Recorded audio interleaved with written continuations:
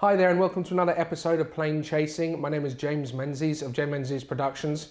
Today I have with me close personal friend Gerard Jebaily from South Carolina. Hi Gerard, how you doing? Good afternoon, how are you? I'm good, thank you. So Gerard, tell me a little bit about where you're from, where you grew up. Started in South Carolina, been my home state for as long as I can remember until I came here to Oklahoma for school, which is where I met you the first time back in 2005.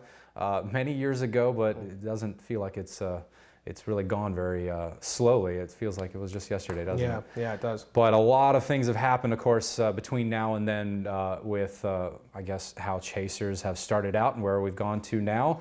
I've moved to Kansas City now, where I'm working as a meteorologist for 41 Action News, which is a news station up there. So I did do what many people would say, crossed into the dark side, going into television. But I have a plan for that, and that is to try to bridge the gap between storm chasers and the media, which a lot of times people could say they're at least butting heads at times the way they would do things. So I'm hoping that I can bring the knowledge, experience, and what our ideals are as storm chasers, but into a world of media where we don't have to I guess, push things to a limit that we would say is uncomfortable. Yeah. By that I mean we don't want to fake anything, right? Yeah. So I'm happy that I can at least bring real storm chasing to a news station that appreciates it, utilizes it in a very good way. Yeah, because I know back in South Carolina it took you quite a while to convince the news station to let you chase for them, because they weren't really using storm chasers out in South Carolina. Oh, it's a brand new thing to them. Here in the plains of the United States, Central Plains, it's a common thing that we've had for a long time. But in some place like the coastal plains of South Carolina, it's brand new. Most people have never even seen storm chasers. They only hear about the ones out here. And the question is, what on earth is there to chase in South Carolina? Yeah. Well, I brought something that we can look at and we can talk about. Yeah, well, there's always hurricanes to chase in South Without Carolina. a doubt. That's the interesting thing, is we have not just tornado season, we have hurricane season too. Yeah. But it's definitely has its challenges. And the plains, of course, out here, probably one of the bigger challenges we have now is just each other. Always bumping into a lot of the backups on the highways with people, and of course all the chaser convergences. It's for the most part free-for-all in South Carolina in those areas, but you have to contend with a lot of trees. The roads are not gridded, so difficult roads to be on, but most of the time you will have a really good storm all to yourself. Yeah, that's definitely a good thing. Now, when you were growing up, did you always want to be a storm chaser, or was this something you grew into later in life as you were growing up? It's something I didn't even know existed until I was probably 10 or 12 years old, and then the home videos start popping up all over the place, and you see that and like, wow, these guys actually go out and find these storms and do that. So it was something I was always fascinated about doing, but I was doing it and didn't even realize. My first tornado I saw when I was with my parents. We were just in Colorado on vacation. I said, Dad, go that way. There's a storm over there. Let's go look at it. And he said, okay. We took our turn, and we had two beautiful funnels that just popped up out of it. I knew nothing about meteorology at the time. I just saw what was there, and it was really pretty. Didn't have to chase Hurricane Hugo. It came to my backyard. Yeah. So that was a very, very big awakening that happened when I was only 6 years old there. And as the bug bites you and you get really fascinated about what weather is and what storms are, then of course you're chasing them without even knowing you're chasing them. You're just saying, oh, there's a storm, let's go look at it, let's go check this out. But until I came here to OU, I didn't really have a vehicle that I would say was properly set up for what we do here. Yeah. So I took it from there. We, had our experiences here, and then I brought that, basically the experience, the equipment, the know-how, the knowledge, after, of course, learning a lot about meteorology first, and I was able to do it successfully, just on my own in South Carolina, but also in a way that I guess some of the news stations out there found very valuable. Yeah. So would you say the storm you saw in Colorado, was that kind of your first tornado? Oh, without a doubt. Those were the first, and again, I was 5 years old at the time, but I begged my parents, hey, go that way, big dark cloud. But, after that first hurricane that I recall was Hugo. And then other weather events that just happen when you're a kid that you might recall. Yeah. Being in the Florida Keys, and we were out fishing, and oh, this is something I'll never forget. I wish I had a camera with us at the time, but you know, big line of storms came at us.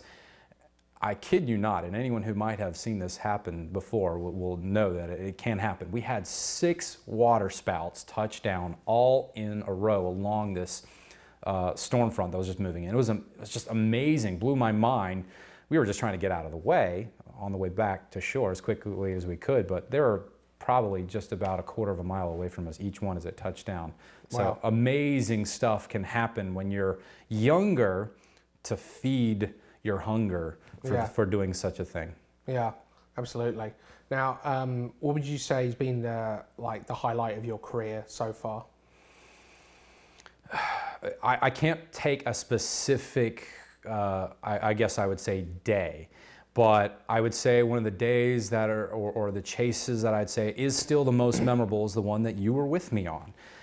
The day before and after, or I should say the day of Greensburg being hit and the day after. Yeah. So that was certainly very memorable times because we had a double header that day, and we were out for a long period of time, and of course we had some very interesting things happen on that trip, which we probably won't get into, but let's just say this. You and I, we came pretty close that night to some pretty big tornadoes unintentionally. Yeah, we were very lucky. So those are stories that I'll carry with me for the rest of my life, and I know that you won't forget either. Yeah, they're definitely going down in my book I'm writing. So, but yeah, that was definitely one experience I would like not to get into again.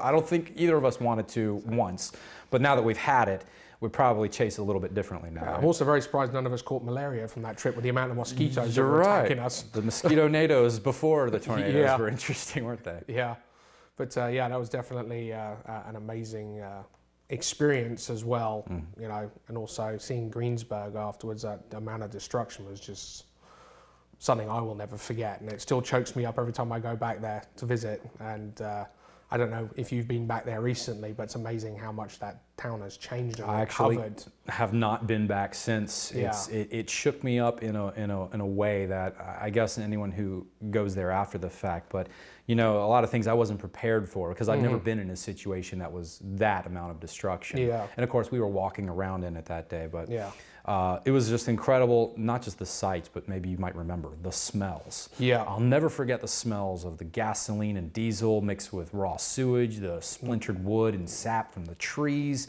You mix that with what you're seeing, and I was sick to my stomach the whole day. It was just really shook me up, and it's terrifying to be there way after the fact. So I don't even, I can't imagine what it would be like during. Have you ever come across a situation where you think maybe you could have chosen a different career, like, or maybe not being a meteorologist and gone a different route? Never in my life. It's been something that has been, you know, when we say passion, we're kind of underdoing that term a little bit. We're obsessed a little bit in a way, not just with storms, but weather in general. Like I said, from a very young age, one of the first pictures I ever brought home to my mom from when I was 3 years old, I should have brought that. Me scribbling with crayon on a tornado. I knew what it looked like because I had looked in National Geographic pictures before, but I was fascinated. And when the bug bites you, everyone knows it doesn't let go. You've got it with you the rest of your life. And I knew as long as I had the ability to chase at least a dream of being a meteorologist, I was going to do it. I was going to try as hard as I could until either I couldn't do it anymore, one way or the other. Now, out of all the years you've been storm chasing, I know it's been quite a lot, what's been your favourite state to chase in, do you think? Just in terms of scenery, accessibility? I have to say, and many people may not like this, but I like Kansas. Specifically Southwest Kansas. Yes, it's very empty. You're not the first to say that. Oh, okay. Well, that's good. To say that. Southwest Kansas it's just pure perfection as far as chase country, as far as I've seen. It's, you know, very, very flat. The roads are still pretty decent. Fairly accessible to a lot of other locations. So if you needed to cross around and get to the next place, you know, if you needed to drop south down to Amarillo, it's there's a great grid network of roads. And I think it's just because I've gotten so lucky there. Texas Panhandle would be a close second. Now, have you ever been chasing in the northern plains? Have you ever Nebraska. Nebraska? I haven't made it as far as the Dakotas yet, but I'm sure that's going to be on the list. But we all want to avoid those headaches of no roads and lots of trees or huge hills, and certainly any urban areas. So that's another reason why Southwest Kansas fits the bill. It doesn't have any of those. Yeah. So which station is it that you actually work for now? 41 Action News, which is the NBC affiliate up there in Kansas City. And some people may have heard the chief meteorologist. His name is Gary Lezak. He used to be here in Oklahoma City working along Gary England. Yeah. Several years ago, he was kind of his protege. So I get a little bit of Gary England from time to time when my chief talks, because one meteorologist carries some of the habits and the way they do things, the traits of their former bosses or mentors. So it's kind of interesting how I still stayed connected here through him. Yeah, you miss Oklahoma? Oh, without a doubt. I mean, I come here just for this, and I wish I could stay for a lot longer, but it's nice that at least I found a career in a wonderful position where I'm at now, which I really enjoy, but in a place that's close enough where I can come down if I wanted to, on a couple of days off if I wanted to still go back and remember the old OU times. Yeah. So, Gerard, you also, as well as being a meteorologist, do you have any hobbies that you like to do when you're not working? If I was closer to the ocean, unfortunately, I would have all those with it. I love to be anywhere near the ocean. Beyond South Carolina, that's where I grew up. So fishing was something we did, offshore deep sea fishing, just about every weekend there. So I love to fish. Freshwater, saltwater doesn't bother me. I love doing that. Played the trumpet in the Pride, so I do like some music every now and then. Anything outdoors. I love the outdoors in any way, shape, or form. So one more thing to just feed the habit of being outside for storms, or even on nice days. Find me something to do. I can enjoy weather, good, bad, or ugly. Yeah, that's out of interest. Where do you see yourself in, let's say, 10 years from now? Do you see yourself still being a meteorologist, or do you think you might change to permanent storm chaser, or what? Well, unfortunately, as you and I both know, being a professional storm chaser and being able to eat at the same time is a difficult thing. Yes, it is. Nowadays, it's difficult to just be a permanent storm chaser. And many people might be out there trying that, but you know, things have really changed in the past several years, because before it was always us that was able to provide the video to the various networks or wherever it was going to go. Now we've got that mixed in with everybody having a smartphone with a camera. So anytime we have an outbreak, we're going to get some video from us, but a lot of video just from whoever was outside that day. The general public. Yeah. That was there. So unfortunately, that's gone downhill. So I would probably say that is a very, very low likelihood of me being able to continue that in any sort of professional way. Luckily, as I've been in the media, part of it is, I do the daily on-air broadcast from in studio, but anytime there's anything weather-related outside that's even remotely threatening, they love when I can go out and do the storm chasing thing for them and provide a service for them as well, too. So that's going to continue for some amount of time. After that, I don't know. It depends on where the career would take me. I always see myself as being a meteorologist of some sort, whether I stay in the media or if I go to a private sector, something like that. That's still a possibility, but for right now, I know I'll probably stay on the course and I'm on here for the next 3 to 5 years. Yeah. Now, being a meteorologist on TV, you could actually help a lot of us chasers by doing this. When the public send in videos, make sure you refuse the ones that are shot vertically and not horizontally. Such a big headache, and I twitch. And luckily, even as a person who's not a storm chaser, every time we get one of those and we see it, we're like, oh, come on, it would have been a great video. So yes, I'm always begging people, send me videos, please turn your phone sideways. So that's one of them. But the other thing is that I've been a really good filter, because as storm chasers, we're really used to seeing what storms are supposed to look like. So we're good at weeding out fakes. And that is a big thing lately. A lot of people are putting in... They're posting old videos and sharing old videos. Or fake things, and they're sending them into us. And a producer may not know the difference, but as soon as one of the meteorologists, especially ones that have been out there and seen videos that we have, we can tell the difference pretty quick, or we recognize whose video it is, and we'll give them a call as soon as that happens. Yeah, that seems to be a very common thing now, videos getting stolen and used by people that they don't belong to. It's unfortunate. Okay, so Gerard, we've got a video here that you're showing us, and this was shot in Darlington, South Carolina. Can you just tell us exactly what this video is about and where, you know, what day it was? Sure. April 25th, 2010, outside of Darlington. This is just off the west or southwest side of Darlington, near a tiny little community called Oates. I fell asleep that afternoon, and what always happens when a storm chaser goes and takes a little nap, you get explosive development that happens. That's exactly what occurred. Luckily, I woke up, had a quick peek at the radar, and this lovely storm had fired off. Again, this is about 10 miles away from my home, which is in Florence. So Darlington, which I've been to. You've been to, and it's not far away. So this is a backyard chase. Amazing that this storm popped up. Did not have a severe thunderstorm warning on it yet, but it was already very clear to me how impressive it was. You already saw the developing wall cloud under it. And right there at this point, they just now issued a severe thunderstorm warning, which I was very glad to hear, because I knew it at least needed that given the structure of it. Already you can see it has that wall cloud that has some rotation on there. Yep. I get closer now. One thing I want to draw everyone... fairly elevated wall cloud at this point as well. Exactly, but I want to make sure everyone realizes that this is considered rural South Carolina. You saw how many homes were around there. Yeah. And that's the way it is out there. There are a lot of homes spaced out all over the place. You don't just have those tiny clusters of homes. Yeah. They're spread out. So that's another thing that grabs my attention, the fact that this could be a very dangerous storm for a lot of people. So here we are, and we're parked. I'm by myself, by the way. I've been in contact with another storm chaser. Believe it or not, he was out of Shaw Air Force Base in Sumter. He's just there as a meteorologist, and he came out that day. I met him several times, and we were both following this storm in separate vehicles. Yeah. And I got right under this, and you can see the rotation associated with it. And I gave my first call to the National Weather Service in Wilmington to let them know what I was seeing. All the classic structure that you would see in a plane storm. Yeah. I mean, we got the clear slot, we've got that rapidly rotating wall cloud. You can see the RFD clearly descending. You can see the sinking in the RFD in the back there. And when it really started getting its act together, I obviously got worried, but you know, I always try to think in the back of my mind, this is South Carolina. A lot of people wouldn't expect to see something like this in South Carolina. But and this is sped up here times. Yes, two times speed, just to kind of speed things along here, no pun intended, but just to also give an idea of the motion. Yeah. But it did not take long from this point before we're going to get ready. This thing's about to spin its first tornado segment, at least we know for a fact. So great structure on this storm.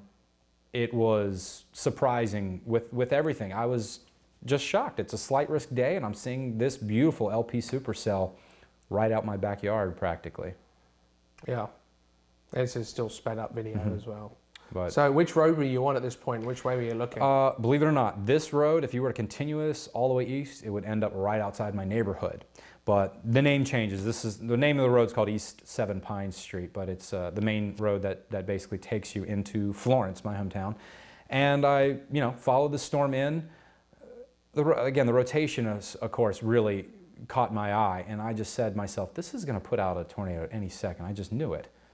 And sometimes you just have that gut feeling when you see it. Yeah, a lot of times, especially experienced chasers, if you've been doing it for a long time, you can usually tell when a storm's going to produce. Right. And at this because point, there's just the rotation alone can give you that indication. So I was doing a chase purely visual here. I wasn't looking at radar at all. And here we are. There's the funnel descending. The first touchdown that we were able to see, at least with this particular tornado. Yeah. Right here, it's about a half a mile in front of me, just on the other side of the trees. I wanted to get a good idea of the speed and motion before I really moved forward a whole lot more. But also I was on the phone with the Weather Service, finally giving them a phone call. This is the second phone call at this point in time. Now reporting, of course, a tornado on the ground.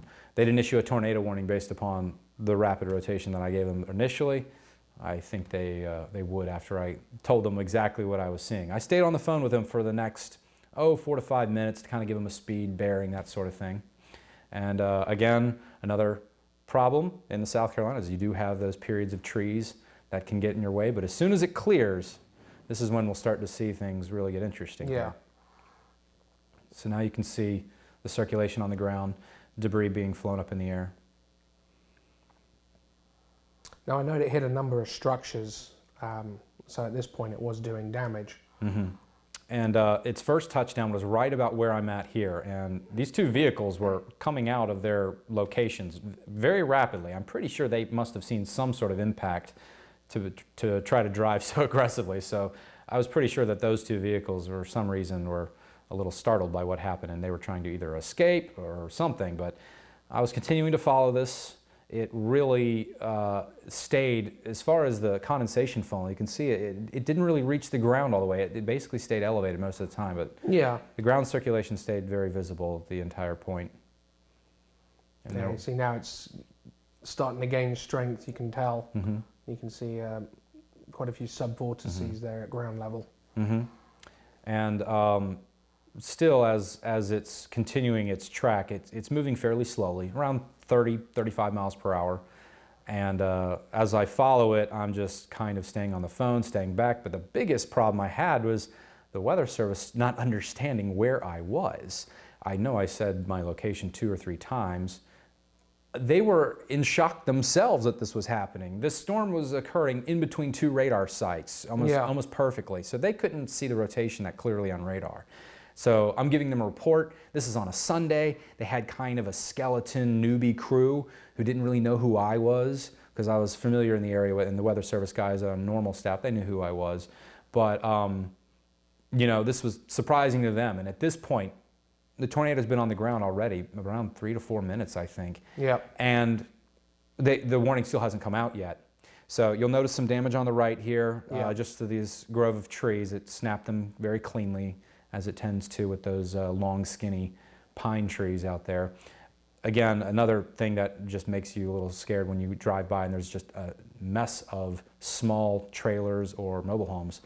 Yeah. Of course, it just takes a small tornado. Which are very tornado. common out there as well. Very common. Yeah. But this is the kind of road you're on, and that just worries you when you see those kind of buildings on this road. So now's when things get really interesting. You'll see this vortex pop up right in front and right down the road for me here. Yeah, and this is still one of my most favorite tornado videos ever that I've ever seen, because it's so unique and it's something you don't see very often. Mm-hmm. And I got real lucky. Here it is. Okay. Thank you. Bye-bye. Oh my God. Wow. Oh, that is just fantastic. Unbelievable. The shape of that little vortice, I call it the bullwhip, because it kind of resembles maybe a cowboy whipping a bullwhip over his head. Well, the lasso, yeah. Yeah, exactly. Just that single crack as it looks just like that. And that's what makes this video so unique, is because I, to this day, since you filmed that, have never seen any footage of anything whipping round like that. There have been multiple vortex tornadoes where you get some that like it, and I've seen them curl and get into that helix shape. Yeah. But a single one like that was very interesting to me, and it really blew my mind again too. But that also revealed the intensity when you see it really wrapping up like that at ground level, because as you know, when you see the funnel, it looks like it's kind of spinning fairly slowly, but when you get to the ground circulation, wow, it can be far more intense than you really thought. Yeah, and that's something I like to state to people that are new to storm chasing, is that just because it may not look very strong from the funnel doesn't mean that it's not a lot more violent at ground level. Exactly. So that's where you've got to be very careful when you're storm chasing. So at this point, the tornado warning was finally issued after that first segment lifted. You can see the debris on the ground. I was actually blocked off from traveling any further by a tree in the road. So at this point, the chase is over. For the time being, I couldn't tell if the circulation had lifted, but I went back because I saw this. Just as I passed by, I saw this home that was completely obliterated. Yeah, I could see a horse trailer upside down there in the field. Someone was flagging me down, waving me down. So the people from the house were flagging you down? Yes, there he is, standing out there, flagging me down. They are obviously just been hit. Wow. And I was terrified to find out what I was going to see. Now, were they actually in the property when it happened? Yes, they were inside the home. I rushed up. First thing I needed to know, was anyone hurt? They were too shocked. I can tell just by his body language. He's in shock there, yeah. And of course, the house here at this point is upside down. Yes, yeah. It was really. So it was a single-story house on a slab. It was elevated. It wasn't on a slab. It was it's actually, elevated. Yeah. It was actually elevated. Okay. It was on the foundation. Was lifted up a bit. You can make out a Ford F-250 pickup truck underneath the house that got blown away with that. Yeah. But these people right now, again, they're just totally in shock as to what happened. They're asking, where's it coming? Is it coming back? You know, they're scared. One thing I can assure them, no, it's gone. It's going away. Who's hurt? I run back to my vehicle. Some neighbors already started, you know, flocking over to see what was happening. And I said, hey, can you go help them? I'm going to call for some help. Yeah. So some people were able to help these folks down. One guy was just in his bed taking a nap. The other were just hanging out watching the TV. It's a sleepy Sunday afternoon, things that you would expect. They had no idea it was coming until they heard it. They said maybe 10, 15 seconds, they had time to get to the hallway. Yeah. So they survived this in a hallway, elevated off the ground as most homes like that in this area typically are. And that can be quite, you know, beneficial to a tornado for actually being able to get the wind under the house to lift it. Oh yeah, yeah. So it's, you know, that's probably why it was flipped on its roof like that. Whereas if it had been a concrete foundation, it may have not been flipped over as much. Might not have been. That's a good question for Tim Marshall. Yeah, yeah, Ask absolutely. him what he would say about that. But it being elevated just a bit certainly could have gotten the wind under it, which lifted the whole thing up, Wizard of Oz style, and just flipped it upright. Yeah. So an interesting day without a doubt, scary day without a doubt. Yeah. Thank God no one was seriously injured with that. There's 2 more segments of that tornado actually, which we'll talk about in just a second. But with that first segment, that was the most intense. Yeah. Luckily, no fatalities. No fatalities, not even those people that escaped with their lives right there. Cuts and bruises. That was it. And that was just being in the hallway of, I wouldn't say the best built home to survive a tornado, and that's for sure. But that particular segment of the tornado is rated strong EF2, 135 mile per hour winds, of course, just a hair above 136 becomes an EF3. There were 2 more segments. One made its way into Darlington, ripped the roof off of an elementary school.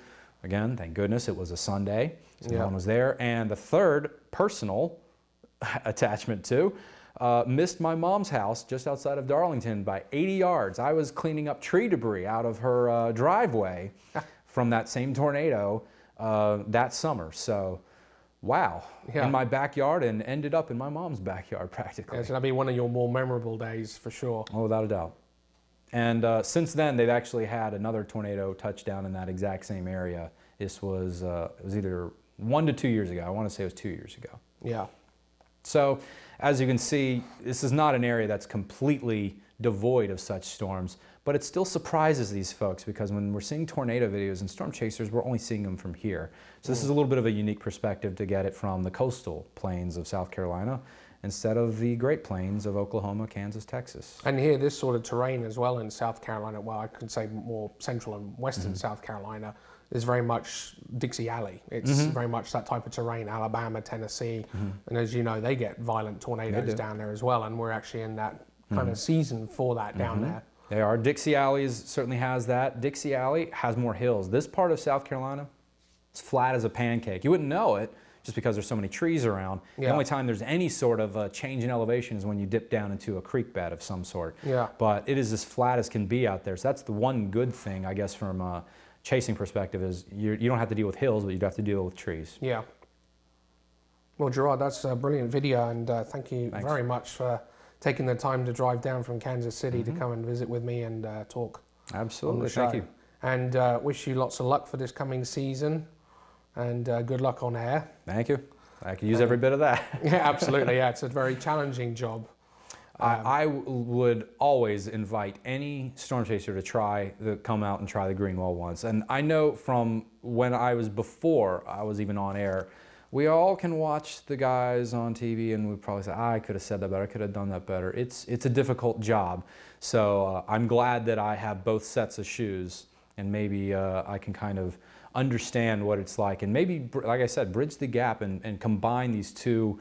One's a hobby, I guess you could say, but at least combine the hobby with the profession of being a meteorologist in a way that's beneficial, but also I can kind of share the two together. Well, that's good because you get to experience it from behind the camera and in front of the camera.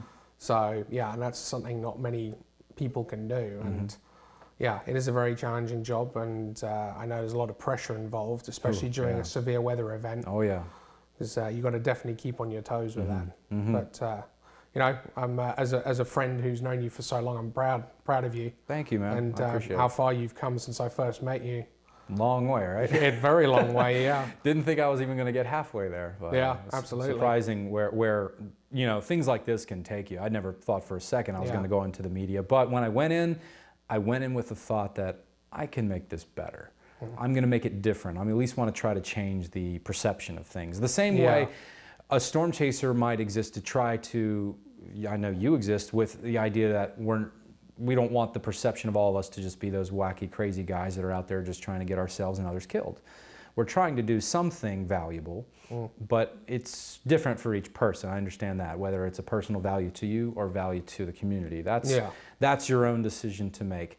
But we're still doing this as mostly a hobby, whether we want to admit that or not. Yeah. All right, well, Gerard, thanks a lot. I appreciate it, and have a safe trip back to Kansas City. Thank you very much. Thanks for joining me for this episode of Plane Chasing. Be sure to tune in for the next episode. Thanks.